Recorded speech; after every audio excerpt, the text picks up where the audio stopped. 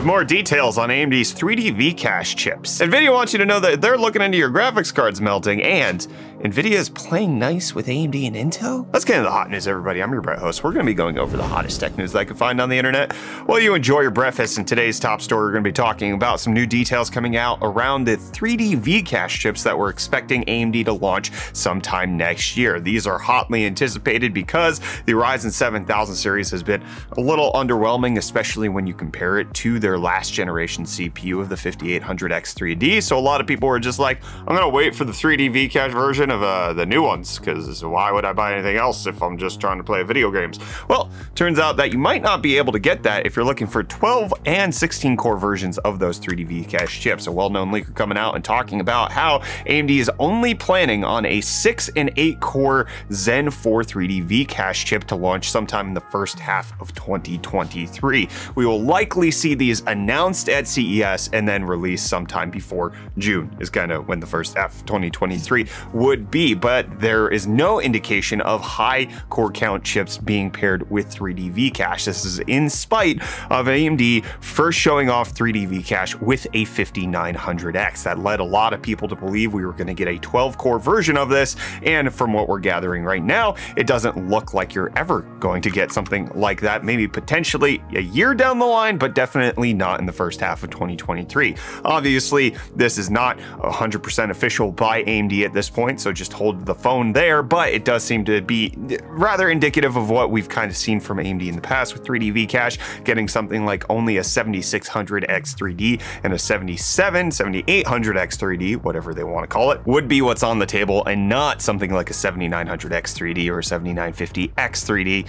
Those are just not going to be released, at least according to this report. But with pricing, it gets a little more complicated because they just launched the chips, so they're not likely to discount them, which they kind of had to do for the 5800 X3D to make sense at its price point, because it came in at what the 5800X used to cost, but then they dropped the point of that. Either maybe these are going to replace the lower end chips entirely, or there's going to be this weird middle gap where the 7600 X3D is going to cost the same as the 7700X, and you just have to choose if you want more cores or much faster performance in video games, because that's what we're expecting the X3D chips to do.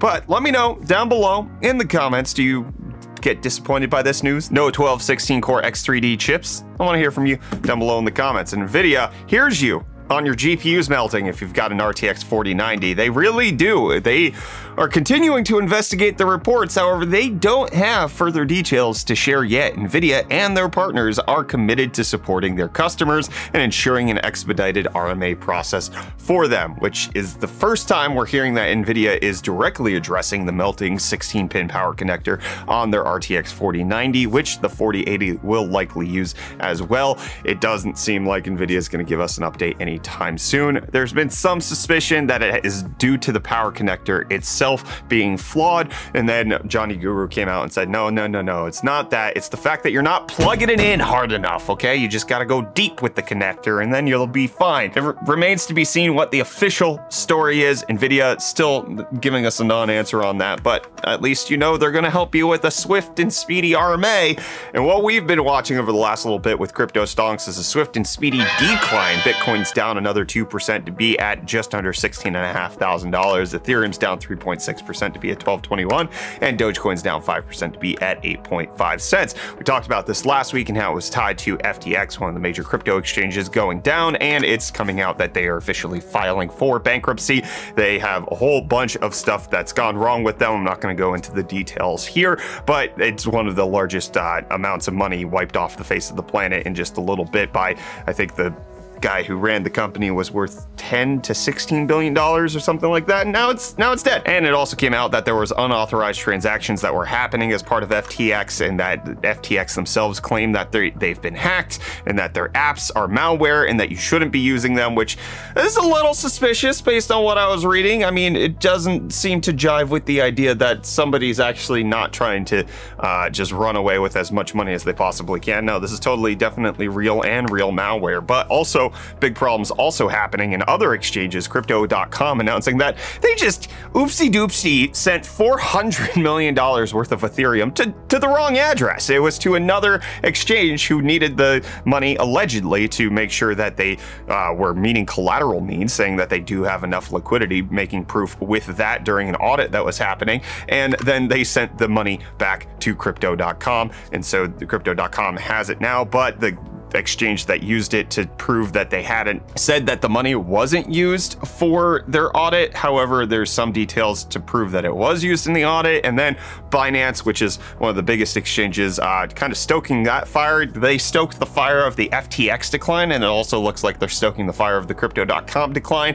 But it does look like no regulation. I mean, a lot of fun happening in the crypto markets. We'll likely see a little bit of instability for a little while as major exchanges just continue to have infighting. And I'm gonna fight with Reece. Boy, where's my deals? I didn't get any over the weekend. I need more. All right, I'm Jones. You got any more of that deals, Reece? Yo, welcome back to UFD Deals. We're bringing the hottest tech deals out on the internet. Happy Monday, everyone. Hope you guys had a good weekend because we're starting off this week's deals with a classic. The SteelSeries Arctis One wireless gaming headset with this 2.4 GHz wireless USB-C dongle. It's currently going for only $63.72, which is 36% off. And next up, we have Team Group's T-Force Extreme ARGB RAM. This 32 gig kit of DDR4 4000 MHz RAM is currently going for only $129.99, which is 31% off. And lastly, we have Gigabyte's Aorus FO48U, a massive 48-inch 4K OLED panel display with 120Hz refresh rate and 1 millisecond response time. This is practically an LG C1 for your desk without the TV tuner, with built-in stuff like a KVM switch. This is currently going for $899.99, which is $600 off or 40% off. Honestly, I would love one of these, but it would take up like 90% of my desk space. Actually, I could probably mount it on the wall. Anyway, you guys can find the links for this and more in the video description. And with that, enjoy the rest of your hot news. Cheers. Thanks.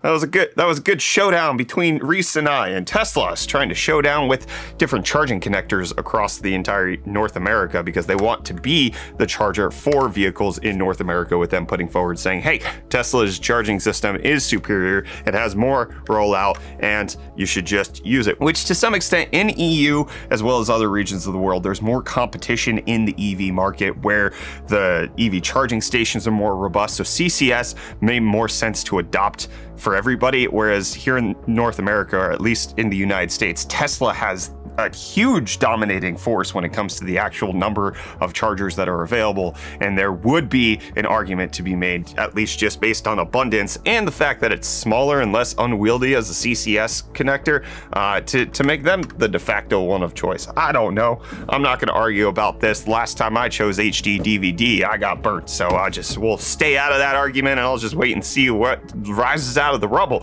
And that's kind of what I'm waiting for on Twitter, because there was a whole slew of things that happened last week. The last thing I reported on was the fact that Twitter had rolled out $8 verifications of Twitter Blue, where everybody was getting a check mark, and then they rolled out an official gray badge to separate people who were really official from the people who just paid for it. And then they rolled that back, and then they canceled Twitter Blue because they were like, there's impersonation issues going on, which has led to the devaluation of specific companies like Eli Lilly and Lockheed Martin to the tune of billions of dollars, to the point where there actually might be lawsuits coming against Elon Musk and his company because of just how horrible this entire rollout has been. And then after they stopped rolling out Twitter Blue because of the impersonation issues, they re-rolled out the gray check mark to make sure that you know if somebody's verified as an official person, which is what the blue check mark was initially supposed to do. But now you have 2 check marks. And as we all know, things get less confusing the more elements you add into it. So if we just continue to add different check marks, like I'm certified the #1 newsboy of tech YouTube, that should be my verification badge. Thanks, Elon. And thanks, Remedy, for coming out with Control 2. They're announcing it. It's coming out, in case you liked that initial game. And in case you like the Strix cards, it's been found out that Asus is going to be coming out with an RX 7900 Strix version. However, the question is it going to use the same cooler as the NVIDIA ones? Because it's possible that Asus and other card manufacturers have already designed these coolers, and in order to save money, they change how it actually cools the die by spacing and moving the heat pipes, but for the most part, it's the same shroud and everything else. It could help to reduce costs. And so we might actually end up seeing cards that are just as big on AMD's side as they are on NVIDIA's side, even though they don't need to be, in order for companies to just save a little bit of cash. Who knows? It's not unprecedented. But what does seem to be a little unprecedented is NVIDIA playing nicely with other companies, especially when it comes to their own proprietary tech that you need. The new RTX 40 series for DLSS 3's frame generation technique, allegedly according to Igor's lab, plays well with